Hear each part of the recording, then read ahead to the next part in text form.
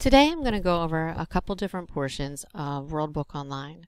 So there's two ways to get to it. One is by going through teacher websites and using my website, and it'll be a link, but you could also just type in World Book Online into your browser.com.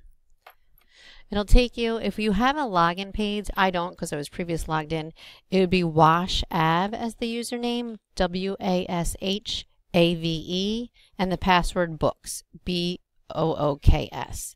So I wanted to go over the early world of learning. We have access to all 5 of these through that login, but early world of learning is great for younger students. There's different activities that they can do. There's a read section, know it, play, watch, print and do, and classics. I'm just going to run through them really quickly. If we go through read, they get 2 choices, and it doesn't matter what you pick. I'm going to pick the first one here, Trek's Travels. Through it, there's all sorts of different books that they can select. It also offers them in Spanish to them. There's different games on the bottom navigation bar, play, there's a little video, there's photographs they can see that are all related to that book. And I'm going to pick Trek Learns About Time here. You'll notice that the pictures and the videos at the bottom change due to the book. If you click on open, it opens it up and students can just play it and it'll read it to them through that, or they can use the arrow to move the book along as needed. When they're done, they just X out and they're brought back to that same thing. To get back to know it at the top, you can just click it on the top right there. To get back to the main screen, you can always click this early world of learning here in the top left underneath World Book. If you go to know it, this is where they can learn about these 11 different things. If I choose one of them, Animal Safari, there's different animals they can learn about. Again, there's videos and photographs at the bottom that have to do with each one. If you click open, the question marks read it aloud to them. So for this, you would just click, it pops up as a caption, and it also reads it to them, highlighting word by word. They can play, and it'll play all things at once, or they can go forward, and it'll take them to another animal where they can do the same thing. If you click on It's a Fact, pops up a nice little fact. This one is not read aloud though.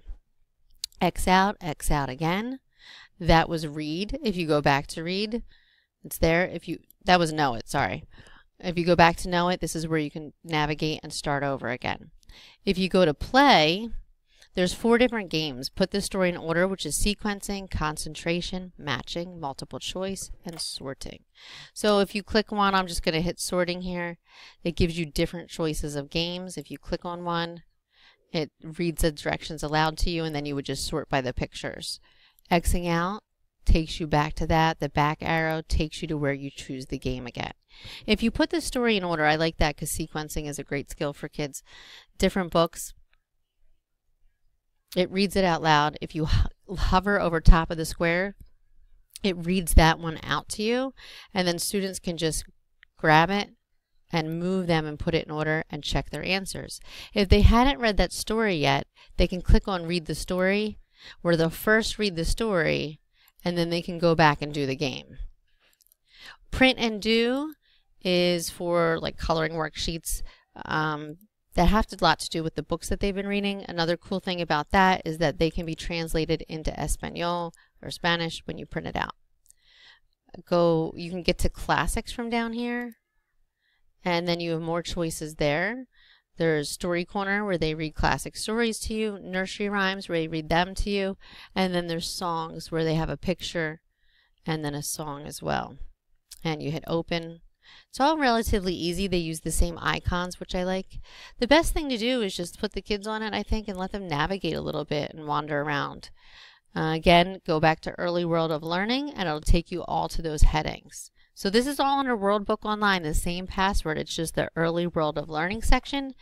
That was on the World Book main page. To get back to that too, you can go down to World Book Products at the bottom, World Book Home, and there it was. The Early World of Learning is the one with the Earth. I hope you find some things that you can use with your kids. I really think they'll enjoy it.